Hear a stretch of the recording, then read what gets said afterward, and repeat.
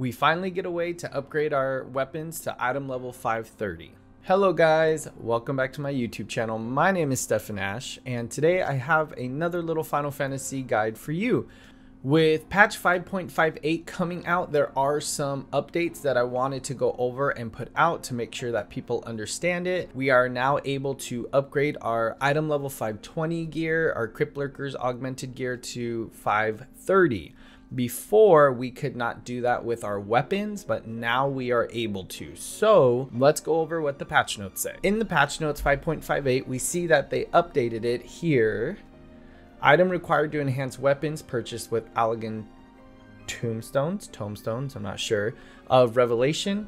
Crypt Ester can be purchased from Fethard in Eulmore. Before, you were only able to upgrade your item level 520 to 530 if you had done Savage content, and you get drops from Savage content in order to upgrade those weapons. But with the Endwalker expansion being released pretty soon in November, we are now able to exchange tokens from the Nier Automata raids, which I know maybe not be exciting for you as we've all been doing these raids forever and ever and ever, but now you can use those tokens in order to upgrade your weapon.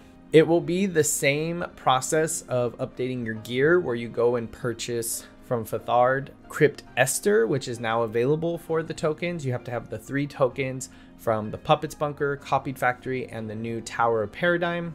I'm probably not saying that correctly. And once you have those 3 tokens, then you are able to go and upgrade your gear as normal like you would anything else, or upgrade your weapon as normal.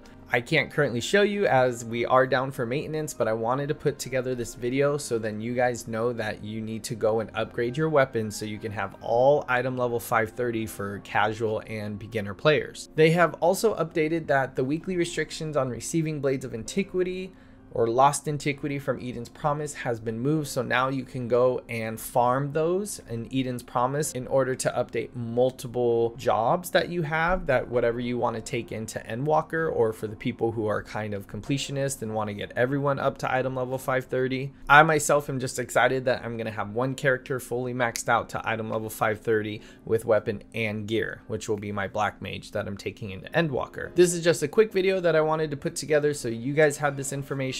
I have links down below for my Discord if you guys want to join a really helpful community in order to keep up to date on things. Just something for knowledge seekers and asking questions, and a safe place for beginning players. So go out and get your item level 530 as soon as we're able to, so then you can be set for Endwalker. Thank you guys for watching, and if you want to watch more Final Fantasy tutorials, then you can click here.